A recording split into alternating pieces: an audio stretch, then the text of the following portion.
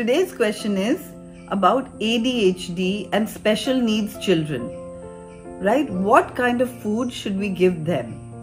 And honestly, whenever we want to get rid of a problem, we should think what caused the problem, right?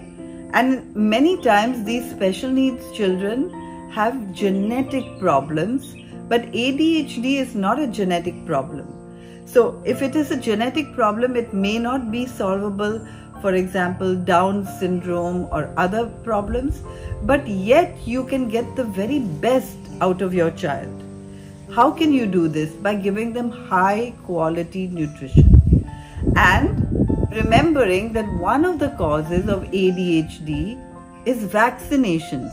The reason that so many people are getting ADHD these days is because they're vaccinated. We're giving more and more vaccinations at an earlier age. So, can we think about vaccinations before giving them to our children? Read everything about vaccinations and make an informed decision. And then, if the child is a special needs child, give the child plenty of attention and high quality food. Fruits, vegetables, no dairy, no non-veg, minimize the gluten or no gluten at all. Give as much raw as possible and see how your child's intelligent quotient just increases.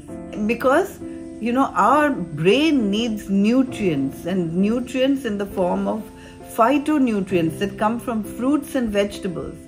Cow's milk contains what a calf needs. Human milk contains what a human needs, and fruits and vegetables do the rest.